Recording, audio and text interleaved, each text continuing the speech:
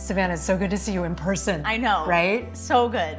It feels good. And we've known each other a while. You originally were my assistant at NBC News. I know. And one of our first shoots ever that you let me come on, which was one of the most amazing parts of my earlier career, letting me come on these shoots. And it was in this space. I haven't been back here since then, and here we are. It's meant to be. We're talking about mental health today. And you and I have talked about this off camera a million times. How do you think things have changed? Because I'm older than you, so I have a real perspective on like what has changed over the last 20, 30 years. Yeah, oh yeah. I mean, even in the 9 years that I've been, you know, out of college and into this career, it's totally changed. I mean, I think back to when I was in college, I didn't, for my own self, seek out therapy. People weren't talking about it, and this was less than 10 years ago. And now I would absolutely say, you know, I go to therapy, how much it's helped me. And I think we're all having that conversation now, which does help so many people. And I think also just for people who maybe haven't experienced it themselves, that exposure to the conversation helps people who are struggling so much when they're going through it, because it allows people to have this empathy towards them. But I think it's totally changed. I hear that from viewers sometimes, that when we talk about things, we're just regular human beings like everybody else, but when we talk about things, it almost normalizes it a little bit. And I am in therapy also. I'll just, you and I together, right? There we go. I think in my career, I just see so clearly how things have changed. I started covering, as a reporter, covering mental health issues, really, you know this, really after my father-in-law passed away by suicide.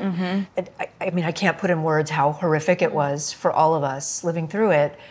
And I felt so helpless. And we all felt so like, what did we do wrong? Which is, I know now, not the question to ask, but it is what you instinctively ask. And then you think, well, what can I do? And we got to a point in my family where I remember my in-laws saying to me, you have the platform. So it's okay now to say something about it. And that's kind of what drove me into covering mental health issues in the first place. And can I tell you, 9 years ago when we met, this was one of the first things that you shared with me, which I remember at that point being like, wow, for you to be talking about that at a time when it's almost shocking to hear somebody just be open about it. It makes me emotional now. Like even, you know, still, oh my goodness, 10 years later. Yeah.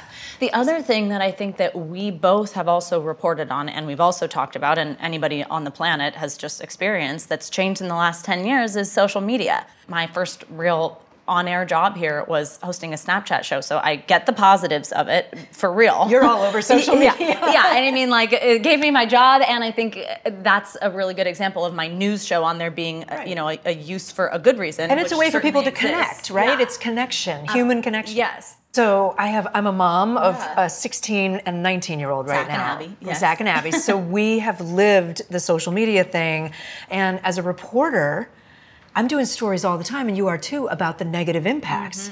I mean, there are measurable, you know, studies that have been done to show increases in stress around being dependent on social media and feeling like you're missing out on what your friends are doing and all those negative self-image things that can happen. I'm not saying it's the only thing to blame, but I think, you know, there's academic research that shows it's part of the mix right now. There's just so many things that are intertwined about it that have just such an intense impact on our mental health. Can we talk about the pandemic? Yes. There's so many levels, I think, of psychological impact of the pandemic that I think they're going to be studying it for decades. Yeah, absolutely. And if you think about every single life phase, whether it's kids and the concerns we have now about their development, not being with other kids in the classroom, whether it's young adults who were alone during this whole period and haven't met someone that they want to be with, or older people being alone. I mean, every single life phase had some type of difficulty, uniqueness to it, this sort of aspect that made it feel really hard. I do think the pandemic, though, also opened eyes, at least for me. Like, it opened my eyes and made me think more about my own habits and my own things that I could control, right, frankly, in my life to try to stay in a better place mentally. I'm not saying I'm perfect. I definitely am not, but I tried to get outside at least once a day. I was very intentional about like taking walks in my neighborhood. Present day, I'm a big fan of like working out and running, and just like that release is a big part of what I try to do for my own mental health. What are some of your things? Yeah, for me, and this is something that might sound silly, but it actually is something that helps me a lot, and it helped me during COVID too, is practicing gratitude, but doing so in like a really intentional way, because I totally struggle with my mental health. In my day-to-day, you know, it's like, what's next? And you get kind of muddled down in these things that do really start to kind of narrow my vision. And for me, that's a lot of times what my anxiety starts to feel like. It's like a tunnel that kind of closes, and this is all I can see is the worst case scenario, basically. And then when I'm in a better headspace, that kind of opens up, and I'm like, oh no, there's this whole world of possibilities. Right? And that's where the gratitude comes in. What exactly. And coming here and having a moment like that, that's like, what was I stressed about earlier? Like, I'm doing okay. Like in 9 years, I get to be on this shoot with Kate, here having this conversation with you. And it's those moments of really being like, I'm grateful for what has happened and not thinking about what's gonna happen next that has really helped me. And it certainly helped me in the pandemic when we didn't know what was coming next. Yeah, and I'll tell you one thing for me personally that's helped me a lot. It's not feeling so self-critical all the time. Like I find that one of my go-tos is I should have. And I had somebody say to me, stop shoulding all over yourself. I love Stop that. shoulding all over yourself. And I find myself doing that, and I have to kind of stop myself and go, just like center for a second, and you're fine. You're doing the best you can. One of the things that also helps me, that I'm so grateful that this conversation has become much more mainstream, is knowing that you're not alone. And the only way that you can know that you're not alone is by talking about it and by other people talking about it. And I think it's been pretty amazing that we've seen celebrities, athletes, Olympians coming out and talking about it and making this space to take care of yourself and to say, hey, yep, I'm going through this, and have other people say, hey, that means that if they could do it, I certainly could do it. And the other thing that I've thought is so striking as we've seen more people talking about it, especially with athletes and Olympians, is when one of them is physically injured, I mean, there's no question how intensely they are cared for, and they're immediately like on the court, on the field. There is a doctor there. We witness with our own eyes the care that goes into that.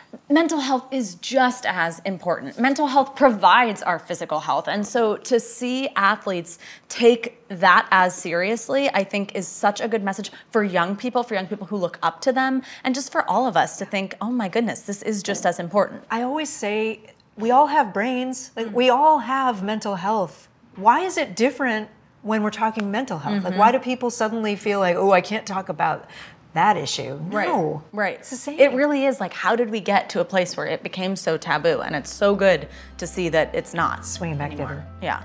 Well, this has been such a great conversation that has actually really helped me too. Your tips. I feel better, actually. I feel better, and I'm going to think about some of the things that you said. And it's so great. I hope that this provides for anybody who listens to it that little bit of a reprieve, and to know that they are not alone. That's right. Which is so important. And also, there are more resources on themoreyouknow.com as well for all these types of things.